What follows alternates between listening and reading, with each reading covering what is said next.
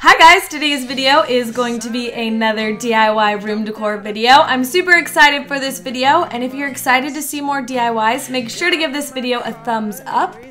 Also, don't forget to follow me on Instagram and Twitter, and if you make any of these, make sure to send me pictures because I would love to see them. Now enough with all of that, let's jump right into the DIY. First up is this really pretty floral lampshade. What you're going to need is a lampshade, mine's from IKEA, fake flowers, I got these at the dollar store, scissors, and a glue gun. You're just going to remove the flowers from the stem, and after that there's going to be a little piece left. Go ahead and cut those off all of the flowers. As I mentioned earlier, this DIY is super simple, so all you have to do is take your hot glue gun and put a generous amount of glue onto the back of each flower, and then simply press it down onto the lampshade, and just repeat this process for each of the flowers, really just gluing them in any type of arrangement that you would like. If you don't like the color of these flowers, you can customize this DIY by choosing any color flowers you would like. So that's basically all you have to do until you've fully covered your lampshade. The great thing about hot glue is it doesn't take that long to dry, so as you can see, I'm already all done, and this is what my finished lampshade looks like. These doily bowls might be my new favorite thing. To make these, you're going to need any type of white glue, food coloring, salt, plastic containers, something to cover your workspace, and some doilies. You're also going to need some clear plastic wrap. First, add 1 tablespoon of salt to 1 cup of water and then mix that up. That's just going to help the food coloring absorb to the fabric better. So add your food coloring and then go ahead and dip either the ends of the doily or the whole doily, whatever look you're going for. And then you can just repeat the same process if you want to use multiple colors, as you see here. After you've let those dry for a few hours, you're ready to move on to the glue process. So just add equal parts glue to water, depending on how much you need and how many you're making. And then go ahead and cover your bowls with the clear plastic wrap.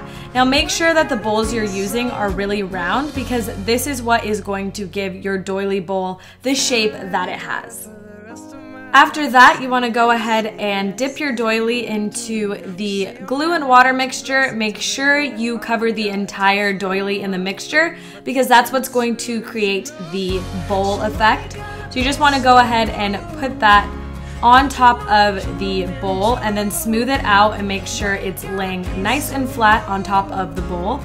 And just repeat that process for each of the doilies. If you're only making one, then obviously you don't have to repeat this process.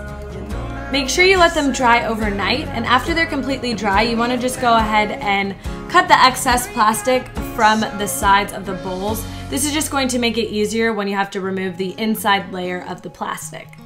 I also forgot to mention that the food coloring part is completely optional, so if you just want to make white doily bowls, go ahead and skip that whole food coloring process and start with the gluing. But lastly, you just want to remove that excess plastic, and once you're done with that, your bowls are all finished. Last but not least is this really cool picture frame holder, and you can pretty much use it to hold whatever you'd like. Sunglasses, jewelry, pictures, and you can hang it on a wall or you can set it on a table. It's really cool.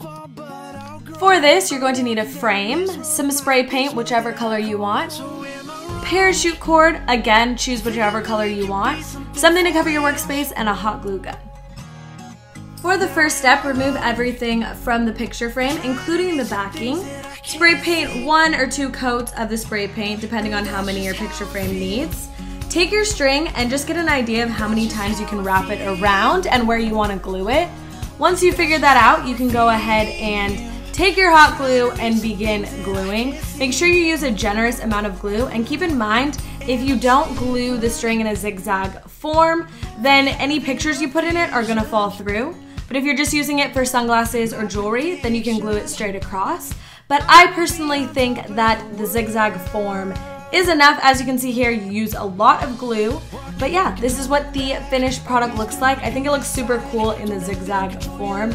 I think it looks a little bit more unique, but you can go ahead and glue the string straight across if you like that better. I hope you guys enjoyed this video. Make sure to give this video a thumbs up if you would like me to start doing weekly DIY videos. The music in this video is by Brad and Travis. I will have both of their channels linked down below. Make sure to check them both out and subscribe to their channels. My Twitter and Instagram will also be in the description box down below if you haven't already followed me on there. Also, don't forget to subscribe to my channel if you haven't already, and I will see you guys in my next video. Bye! For trying to reach the things that I can't see.